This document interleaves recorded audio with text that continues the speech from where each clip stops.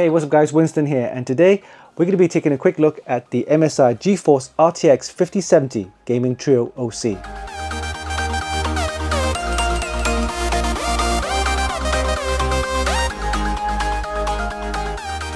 This graphics card uses Nvidia's latest GeForce RTX 5070 GPU featuring the Blackwell architecture and comes with 6144 CUDA cores, 5th Gen Tensor Cores and 4th Gen RT cores, as well as supporting the latest DLSS4 and PCIe 5 interface. What makes the MSI card slightly different is that it uses an overclocked GPU running at 2610 MHz. The default is 2510 MHz, and that gives it a slight advantage over other GeForce RTX 5070s. And if you use MSI Center and the Afterburner software, you can get extreme performance of up to 2625 MHz. The card also comes with 12GB of GDDR7 RAM on a 192-bit memory bus running at a speed of 28 gigabits per second. For cooling, it comes with MSI's TFLOPS 4 thermal design, which includes the Stormforce cooling fans, the core heat pipes, and a solid metal backplate. Video outputs include 3 DisplayPort 2.1b and 1 HDMI 2.1b, giving you a maximum resolution of 4K at 480Hz or 8K at 120Hz. Price-wise, the original GeForce RTX 5070 from Nvidia costs around about $549, but this one has the extra cooling from MSI, so you're looking at a retail price of around about $650.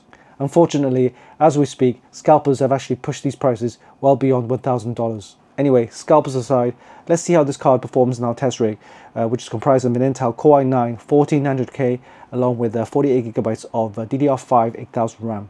Alright, so let's not waste any time, put this into our test rig, but before we do that, let's do a quick unboxing and we'll see you in a bit.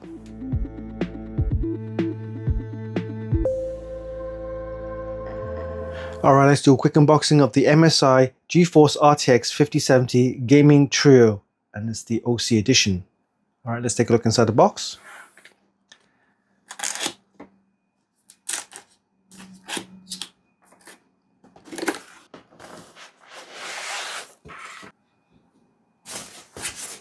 Okay, first off, we have the graphics card holder.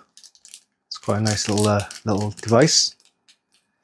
Alright, next we have the cable converter, and that's the 28-pin PCIe connector to the 16-pin 12V WPR connector there.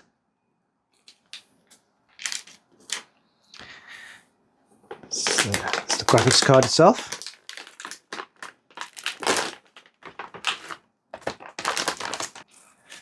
And the quick start guide.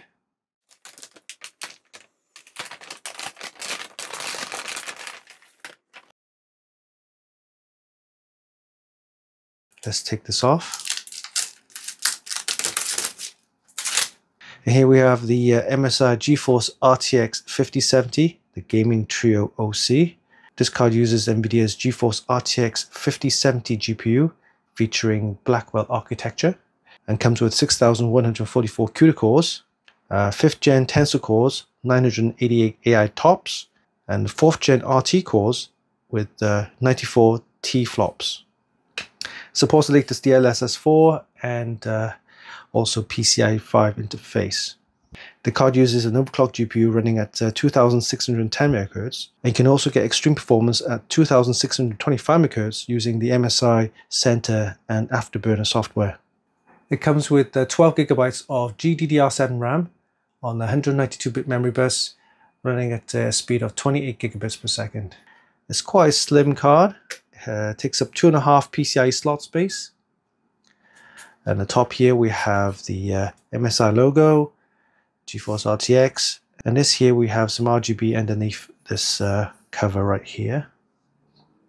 There's your 16-pin, the 12 VHWPR connector there. For cooling, the card comes with the MSI TFLOPS 4 thermal design. It has the Stormforce fans, cooling fans, for improved airflow. And as you can see here, we have some heat pipes and of course a nice metal backplate right here as well with the MSI Dragon logo. Nice. At the end here we have the MSI logo, which actually lights up with some RGB. You also get RGB underneath this cover and also at the bottom right here. Let's have a look at the video outputs. We have 3 DisplayPort 2.1b and 1 HDMI 2.1b as well.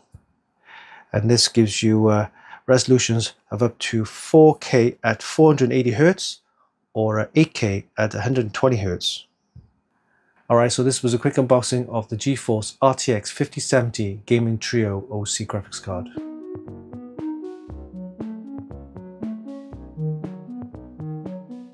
The GeForce RTX 5070 is meant to target the mainstream market at a decent price point, so let's see how it performs in our tests.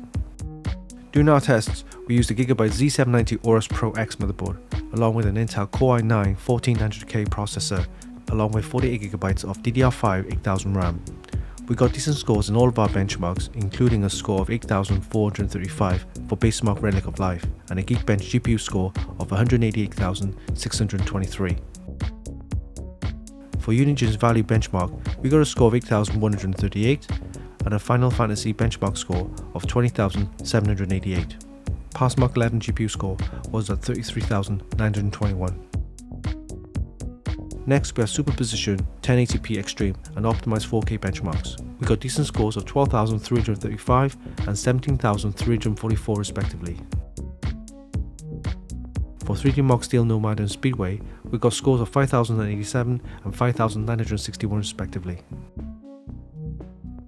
For Port Royal and TimeSpy, it produced scores of 14,279 and 22,866 respectively. And lastly, we got DirectX ray tracing score of 58.41 frames per second and a DLSS score of 124.21 frames per second.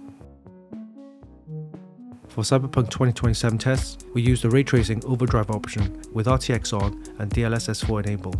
The MSI GeForce RTX 5070 produced a score of 39.37 frames per second at 4K. As you all know, AMD have recently launched their Radeon RX 9000 series of graphics cards, with many saying it's an Nvidia killer in terms of price and performance. So where does a standard GeForce RTX 5070 stand?